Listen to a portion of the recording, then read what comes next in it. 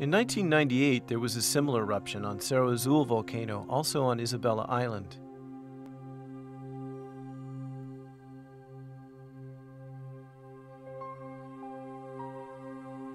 This eruption threatened to wipe out an entire population of giant tortoises.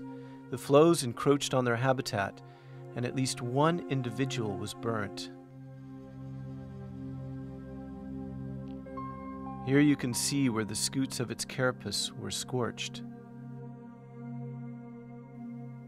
Most tortoise populations in Galapagos are mere remnants of what they once were. In the 19th century, man hunted them for food, and 4 of the 15 subspecies went extinct. Lonesome George, a saddleback tortoise from Pinta Island, is the last of his race. He now lives out his days at the Charles Darwin Research Station on Santa Cruz Island.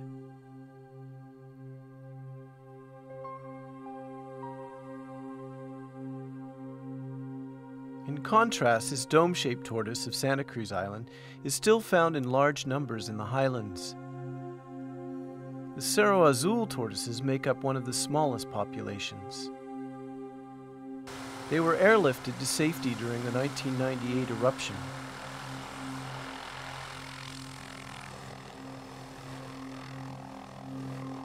Personnel from the Galapagos National Park Service helicoptered them to a captive breeding center in Puerto Villamil on the same island.